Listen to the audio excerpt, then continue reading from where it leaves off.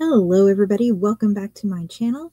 This is Katherine D. Graham, USA Today bestselling fantasy author, editor, and book reviewer, and today we're coming back to Draft2Digital, back to the Books2Read Universal Buy link to show you guys how to change your retailer links once you have already set up your Universal Buy link.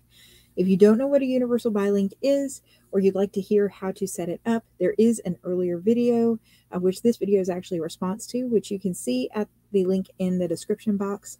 But Draft2Digital is a publishing all-service platform that is free to use as an author. You just give them a little bit of an exchange for your royalties.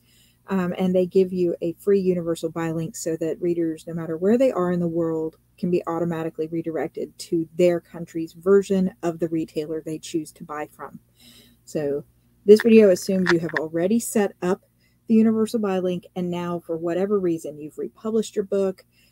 Maybe you put a new cover on it and put a brand new edition out, or you've got a brand new book in general that you would like to link for some reason. Whatever the case may be, this will show you how to change and correct that link. Just a very quick disclaimer that while this video was not sponsored by Draft2Digital, the links in the description box are affiliate links. This is the first video I've ever done as a Draft2Digital affiliate. So if you would like my honest opinion before I was an affiliate with them, you can check that out on my channel as well. But if you click the link in this video, not only will it help you get your books set up and hopefully have the great experience that I have had or better, but I also will get a slight kickback if you do sign up as well. So just in full transparency. With that, let's move on. All right. Once you sign into Draft2Digital, you're going to click the red My Books button. This will take you to the list of all of your books. Now, there's a shortcut way to get straight to the Universal Buy link edit button, which is to click on the Start a Promotion circle all the way to the right on the book that you're wanting to change. This will take you to the green Promotion tab, where you will see Edit this UBL in green in the center, UBL being your Universal Buy link. From there, you're going to click that link. And I'm going to shift the screen over for you guys so that you can see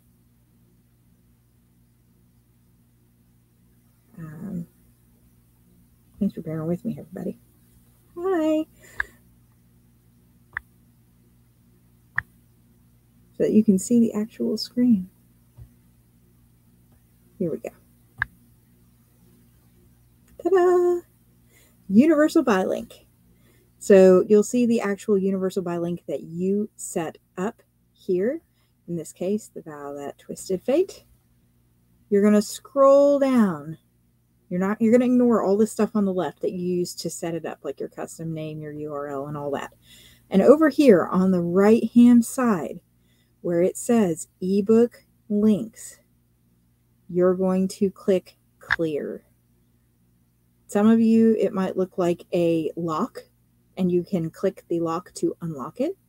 This should put a blank version, if you scroll up, for that retailer down close to the bottom. And there is where you would put your new link. This can be the link in your home country. The system will take care of making it universal for you. From there, you're going to click Lock In, and it's going to say locked. It'll give you a little spin.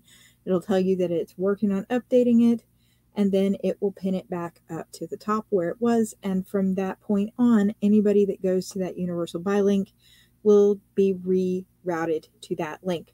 Now, there's a couple key things that you need to know here. One is it may not be immediate. Sometimes it's immediate, and sometimes my experience has been that it might take a few hours. So don't do this at the last second and then immediately send it to somebody and be like, okay, go buy it now.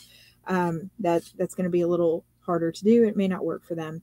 And two, if you're redoing links and you did a republished version or anything, please make sure you get all the ones that it's published on, or else it's going to continue to send them to the old book or the old link on all these other retailers. Now, there is a very important note here that I want to end on, which is, if you updated your book through Draft2Digital and not through a retailer directly, like I just showed for Amazon. So you set your book up in Draft2Digital itself, and that's where your file is. That's where your cover is. You do not have to do these links one by one. When Draft2Digital puts your book, I'm going to show you up here. When Draft2Digital puts your ebook out and publishes it to these retailers right here where it says published, they update your universal buy link automatically because Draft2Digital is tied to Books2Read.